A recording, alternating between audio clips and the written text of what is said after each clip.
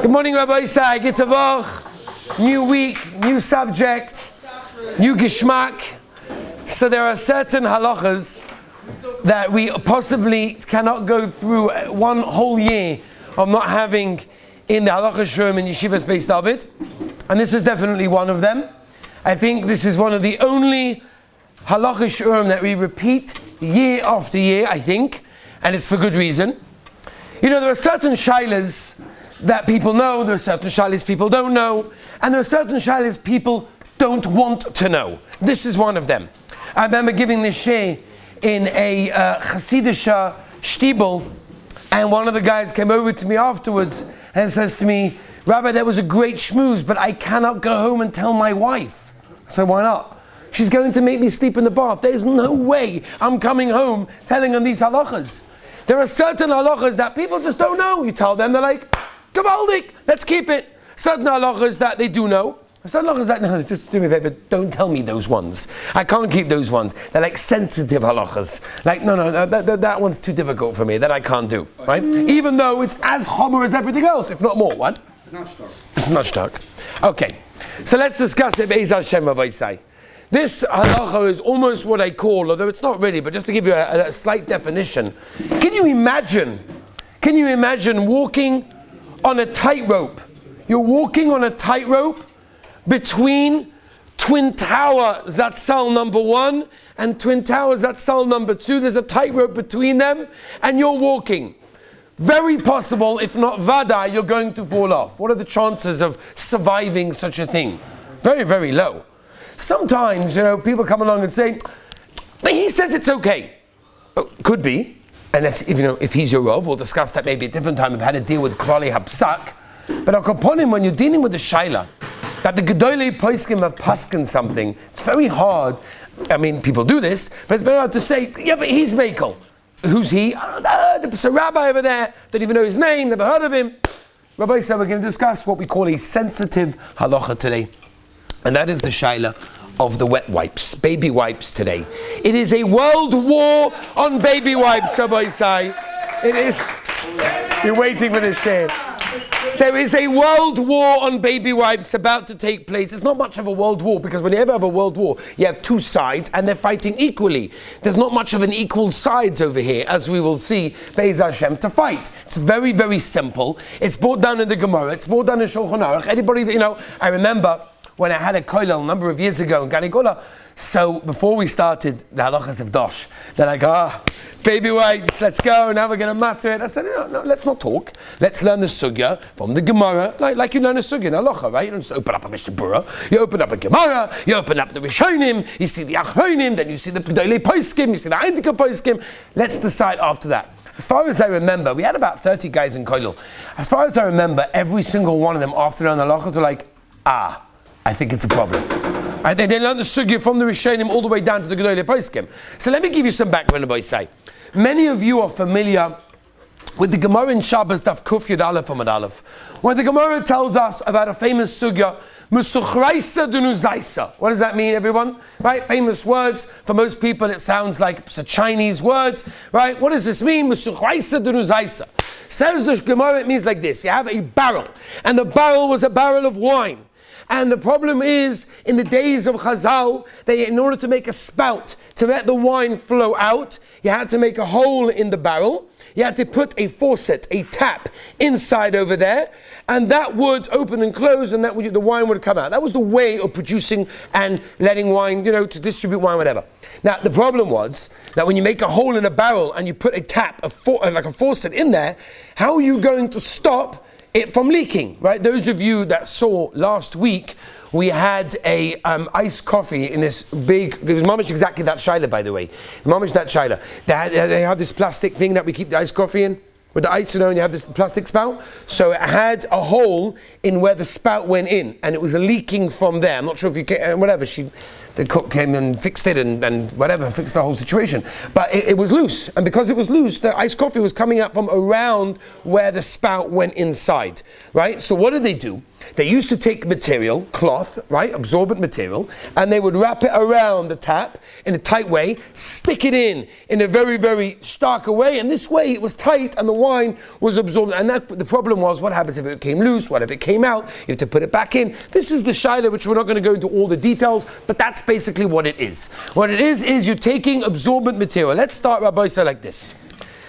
All of us are familiar with Tosfos in Ksubas Daf Vav. Tosfos in Ksubas Daf Vav tells us, a Gavaldige Tosfos, and Tosfos tells us when is something dosh and when is something, when is it schita, when is it malaban. Meaning, we know there are two situations that a person can squeeze out a material. You can either squeeze out a material in order to clean it, which is malaban. Right? For example, a washing machine, the third cycle that it does is it spins. What's the spinning? That's removing all of the absorbed liquid from within the material. That is schita. Which schita is that? Schita of malaban. Whereas, if for example, you have absorbed liquid in a cloth and you want the liquid, that will be dosh. That will be schita of dosh. Two types of schita. Says Tosfos in Ksubas Daf Vav, there are two types of schita. How do you know which one it is? Depends if you want the liquid or not. If you want the liquid to come out, I'm going to use the liquid. Schita. That's the schita of dosh. Because dosh means I take out that which is encased, that was encapsulated in something else, and therefore I use the liquid, I use the item, right? Most of them are familiar with the halachas of schita. Everybody knows you can't, for example, your sleeve gets, stuck in the water, whatever it is, you can't squeeze out. Everybody knows you can't use a regular toothbrush on Shabbos Kodesh. These are halachas that everybody grew up with, that everybody knows that you can't use a toothbrush on Shabbos, can't use toothpaste, that's a whole different shaila, that's mamachik. But on Kaponim, whenever you want the liquid that's coming out, that you got a shaila of dosh schita. Whenever you're doing it, because I don't want the liquid, but I don't want this beggar, this absorbent material to have liquid inside it, that is considered to be malaban. And therefore, halacha lemaisa, dosh was one of the malachas in the Mishkan. It was done in the Mishkan, and therefore it's a malacha on Shabbos Kodesh. The shaila in the Rishonim is, do we say it's a da'oraisa? Because dosh in the Mishkan was not done with begodim, with absorbent materials. So do we say that dosh applies min ha-Torah, nafkamina lagabe, if you see someone using baby wipes, do you have to take him to the second story, it's a Mishnah in Sanhedrin, take him to the second floor of the building and throw him off, and then everybody has to cheer? Do you have to do that or not? The shaila is, do you have a mitzvah to kill the person, or do you not have a mitzvah to kill the person that used to using baby wipes? That's really the shaila, if it's a daraisa or not. So how do we paskin? Is it daraisa or is it not daraisa? So for those people over here that are writing notes, I'll read you some of the Rishonim, some of the, as they say, they always have a picture, and like partial view of the crowd, right? So this is a partial view of some of the Rishonim that say it's a da'oraisa. Rashi, the Rashba, the Rosh, Tosfos, the Ran, the Shulchan Aruch, Pri Megadim, the Shulchan Aruch Harab, Balatanya, Tosfos, Shabbos, Shvisa, Shabbos, Kavachayim, Chachmas Dodom, the Heilige Chovetz Chaim, Schusen, you're going to learn in the Mishnah Budia. Which means that we have a list of quite a few Rishonim, Achronim, and Gedolei Poskim that hold Schitas Begodim is a da'oraisa. It fits into a regular da'oraisa, and therefore a person is going to be chayiv skila if he has edim and everything else that's included in that. So that is the shaila over there. Now this shaila is, by the way, people don't even chab, they think it's like a new shaila. It's brought down the halacha l'maisa Siman Shenchav Siv Yud Zayin I'm sorry.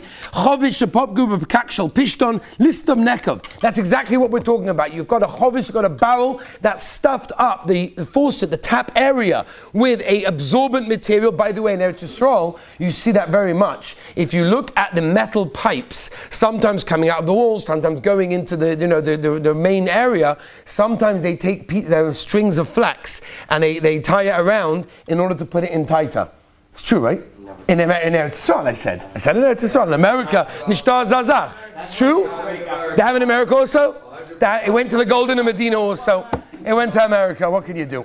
Anyway, all right, we'll discuss the plumbing machlekes afterwards. Although it's a very interesting shaila. All right, Rabbi Isai. So this halacha, Rabbi Isai, is brought down mefurish in Shulchan Aruch. You look at Siman Sif Yud Ches, Siman Shenchav. It's very, very clear that he talks about this shaila.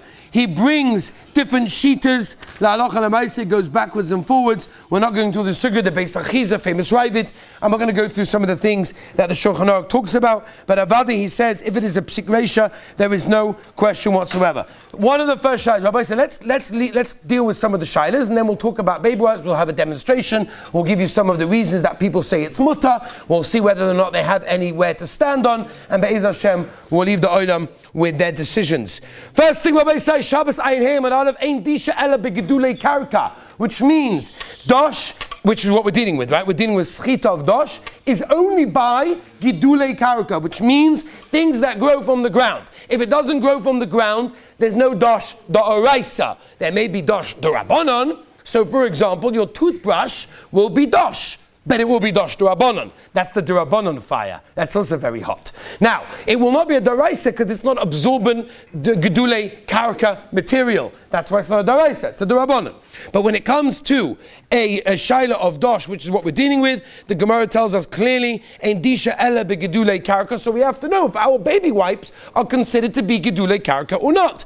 Another thing as well, Hoylech li'ibud, right? We know, and again, we haven't got time to go through the whole inyan, but every malacha on Shabbos has to have a constructive purpose. If there's no constructive purpose happening, it's a destructive situation. That's a d'Rabbanan. It turns it from a d'oraisa to a d'Rabbanan. The reason for that is because everything in the Mishkan was done with a constructive purpose, not a destructive purpose. So therefore, the poskim say the shaila. What if you have dosh schita where the liquid is hoylech li'ibud? That means it goes to waste. No one's using it. That is the shaila. So those are the two major things we have to discuss, right? Let's go. We're going to go through them one by one, okay? Let's talk about baby wipes, halacha l'maisa, when it comes to schita. So I have to tell you, there's a lot of rabbonim that deal with the shaila, right? I know many of them personally, and I've spoken to them in the past, and many people have told me b'shem rabbonim, and I've spoken to those rabbonim, they said there never said such a thing. So you have to know if, number one, the rabbi that you're quoting actually said it. You have to know who he said it to, what the situation was, what type of baby wipes he was dealing with. I personally spent many of my hours of my life in Ashkelon, and the reason I went to Ashkelon was not because there's a great beach there, but because there is a baby wipe factory. In fact, the baby wipe factory in Ashkelon is the third biggest baby wipe factory in the world, and they also have baby wipe factories in Kentucky together with the bourbon. You believe it or not, they have it over there in Kentucky. They have it. Okay, so they have these factories all over the world, right?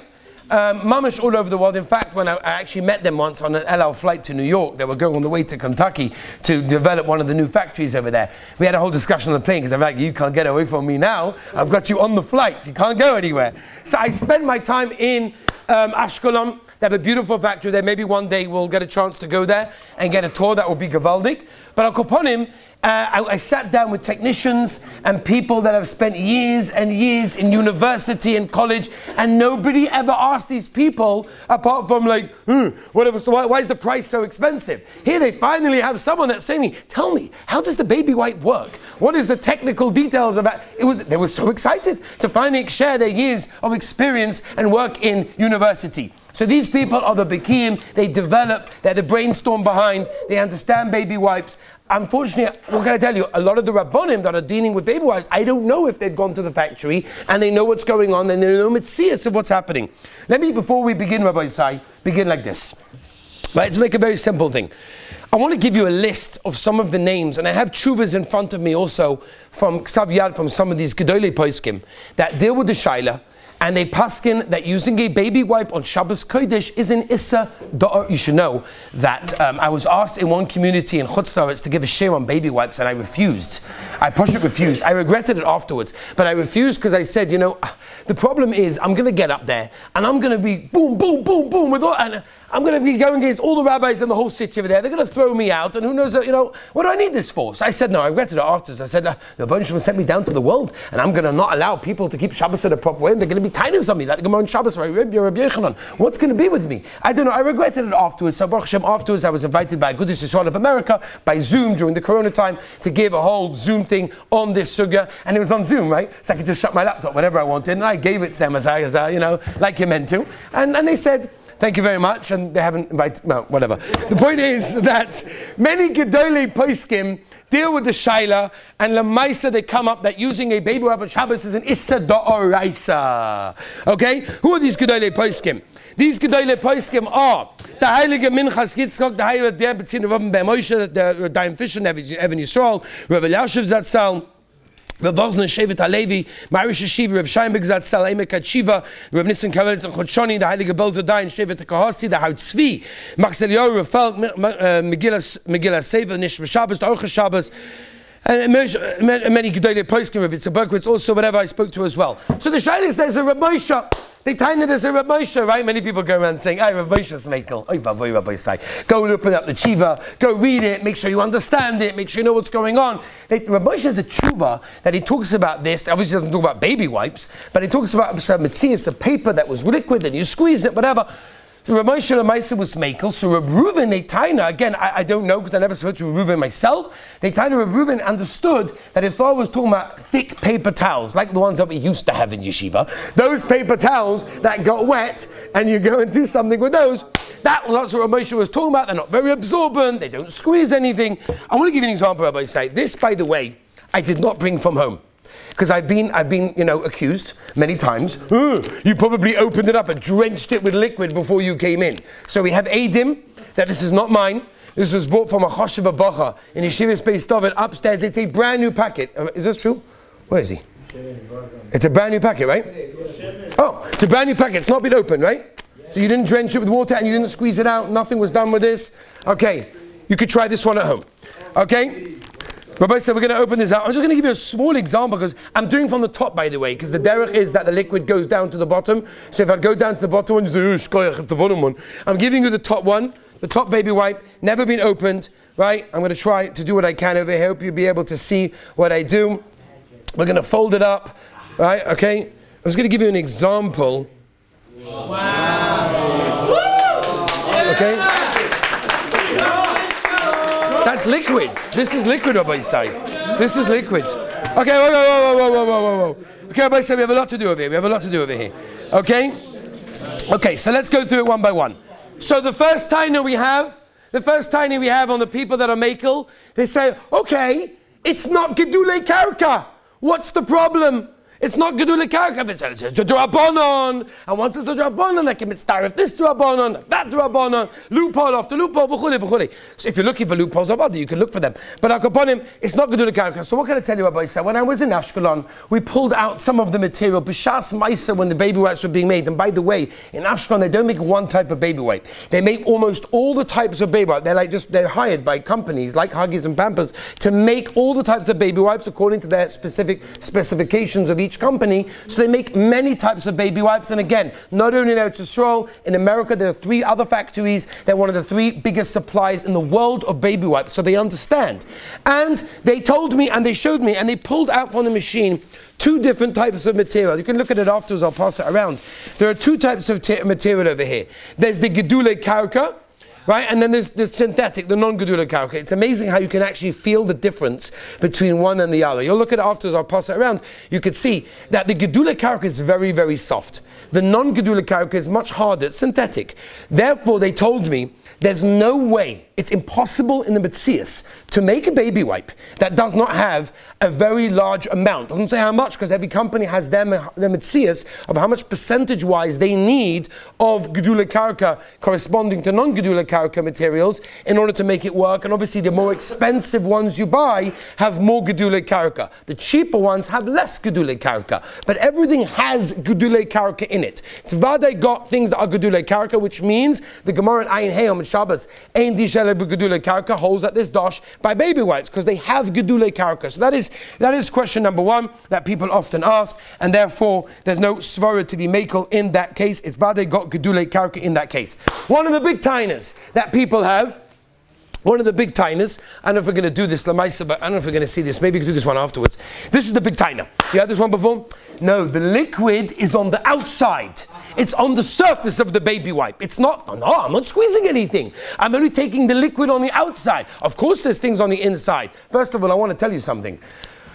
I tried, and I'm still in the middle, and Be'ez Hashem the Rabbanim Shalom should give me time, to make my own baby wipe that would be, distributed around the world, that would be kosher, lekule alma. There wouldn't be a rov in the world that paskins that it also, and I held it's a big zikar rabbim. If you want to donate, based off it/donate, you can put the money in there. We'll process the orders.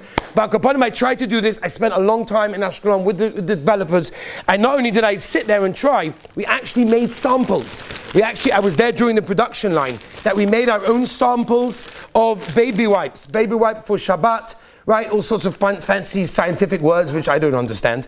And we tried to make different ideas of different things. We have a questionnaire that we sent out to people when we sent them different options. It was a whole mahalach. It got stopped because Yeshivas Beis David got born. So because of that, we weren't able to continue. But Be'ez Hashem, a bunch of them will give me time, we'll get there. But I'll upon him, you can look at this afterwards. I want to tell you, the technicians I asked very clearly, is it possible to have a baby wipe that has liquid only on the outside? Impossible. If you get a piece of plastic, you could smear it with liquid and the liquid won't absorb. But the moment you have an absorbent material, it's absolutely impossible. So people that tie, okay, there's liquid absorbed inside, but I'm taking from that which is on the outside, on the surface. Again, I'm not going to do this right now. I don't think it's going to work in front of everyone, but you could try it yourself. Do we have permission to use a couple more? It's okay. It's Talmud Torah. We've been mekadosh the baby wipes. Right, it's gewaldig. Beautiful. Okay, I once had to give a share. I'm not going to say where, but I'm even Yavin people very understand. A place that I can say, I can be a bit more stark than I can in other places. And it was on Chol Hamoed Pesach, and I gave my Zad Rosha, and on Pesach, because a lot of the baby wipes have alcohol inside them, and it's grain alcohol, so you can't even use them on Chol Hamoed. The oilim were going mishiga. One thing on Shabbos, someone asked also on Chol Hamoed. It was a gewaldig. So those people that taina, that's only on the outside, I say a very simple thing. Take your baby wipe, don't squeeze it, take it out very carefully from one corner, take a piece of tissue, toilet paper, doesn't make a difference, anything, and just rest it on top. Rest it on top, now wait. You'll wait there for a very long time, because you won't see anything. Now if it's true that there's liquid on the surface of the baby wipe, this tissue right now should be at least somewhat wet, because there should be liquid on the outside. The answer is no, and this is what the technician told me. They make the baby wipe material with such absorbent, so soft, that there's nothing on the outside. But the moment you give a little squeeze, it's able to come out. Again, you're going to have to do this one. The minute you give a little bit of a squeeze, all of a sudden the tissue gets a little bit wet, because you're squeezing it, and you're squeezing the liquid from coming out. So people come along and say, it's ein meschaven. It's not my kavanah. Really? Shemi Rachim. As I shouted to say ein meschaven? You have no kavanah, so why are you using a baby wipe? So tell me, why are you not using regular tissues? All those people that say that. It's not a psik reisha. It's einem eschavin. All of a sudden, everyone's a boki in Hilchos Shabbos, and they come up with every heter in the book. It's not true. And by the way, the people that say that, you have these people, by the way. I have a guy that said to me one time, there's another tiny lahokal. Right? I found a whole sefer, by the way, once. A whole sefer written on Hilchos baby wipes. Unbelievable. The whole sefer goes to all the tainas in the mekilim and then knocks them off one by one. Right? So all those people that taina, it's hoilach li'ibud. I don't need the liquid. Shaita. I say to such a guy, when was the last time you changed a baby? I don't know, my wife normally does it. That's the pshat. Hoilech li'ibud means that you don't want the liquid. You're not using the liquid. Rabbi Sai, let's say B'lashon Noki in the Beis Medrash, Toyi v'limud yitzorech. But Lamaisa, there's dirt on the baby that we need to remove of. And therefore the only way to get it off is with liquid. If you take a tissue, it doesn't work. Right? Again, Be'ez Hashem always says, Shu'u b'zoicha, Be'ez Hashem be'itu b'zman, at the right time to have gavaldiga family of children, b'siyata d'shmaya, and you'll see this on your own, that you need baby wipes to get off the stuff that you need to get off. And therefore, that's not going to help you. It's not going to help you gedulei karka. It's not going to help you einem eschaven. You're completely stuck in this case. Another tiny rabbi says, somebody says to me, a young man says to me, cover that brias. It's cover that brias. What do you mean? The child's dirty. If they take it off, cover that brias. Shemi Rachim. It was a London all of a sudden. Cover that brias. Cover that brias, really. It's covered there. It's easy for the parents, not for the child. Oh, what are you meant to do? What do you mean? You take, like the olden days, what do you think they did? They took the kid to the sink. You put on the sink and off you, oh, come on. You have sprays nowadays. You have all sorts of gewaldige Sachen that you could use. You don't have to use baby wipe. Don't say it's covered that brias to use a baby wipe because you want to be over an Issa Daraisa, but don't want to admit it because it's a sensitive halacha and your wife doesn't want to know about the halacha. Zelo baya shali. What can I tell you? So they came out, Rabbi Sai. I saw this in one of the magazines, the kosher Jewish magazines that go around. You like this one? And there was an advert a number of years ago. I have the advert cut out over here. I'm not going to show it in front of everyone. but I have an advert, and it says over there, these baby wipes are mutter to use on Shabbos. Amazing.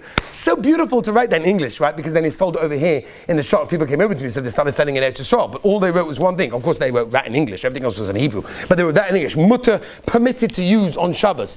Whoa. From who? Where does it say? What happened? So I called up you guys are going to say, okay, very nice, and flip over and buy it, right? So I'm like, I'm not letting them get away with this one. So I called up the magazine and said, can you give me the company's number? They gave me the company's number. I said, who was the Hersha? So they told me, and in America, Chassidisha, very, very chashuv poisik, and I said to him, could you please send me the psak? Can you send me because in the advert, they have like a cutout, like partial view of the haskama of his heta. It's cute that they give the partial view, make sure his name is prominent, but more than that, you can't really read. So I asked him for it, Baruch Hashem, I printed it out, I have the whole thing in front of me now, and I'm like, hold on a second, that doesn't...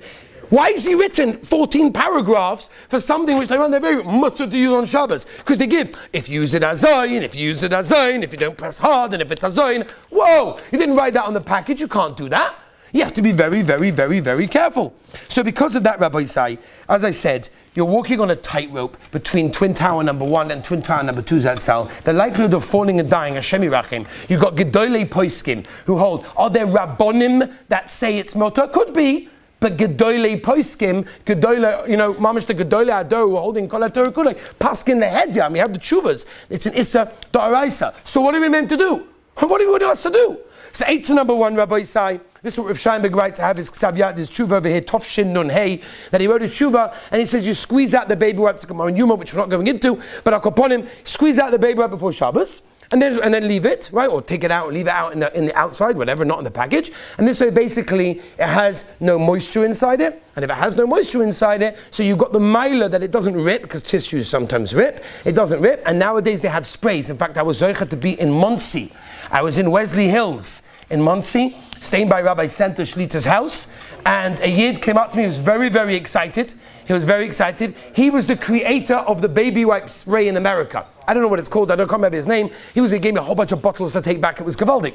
And there's a beautiful spray with soap in it. You spray the baby. You use regular tissues or use dried out baby wipes. You are for sure good in that case. There's no shiloh whatsoever. And that was definitely the best eitzah. Are there other eitzahs of wetting, the baby wipe a lot, or oil baby wipes? I don't want to go too much into all different types because they're all different things. But I want to tell you one thing, and this is a very big thing. People often say, if it's, it's not so wet. And I've heard this from Poiskim. I would, again, challenge Rabbi Isai. Take a baby wipe, very lightly go over a wooden, one of the tables having the base measures, by the way, is a perfect example. Very lightly, don't even push hard. Go over it, you will see how wet the table becomes. And then we have a klal. That means, if you dip your finger into the moisture that went on the table, and that finger goes onto your thumb and makes the thumb wet, that's toifer al manas la tfiach, and that's called mashka, it's called liquid, and it's called schita. Which means, if you take any baby wipe you want, and smear it lightly over a table, lightly. I say that for a reason, because people say, oh, don't squeeze.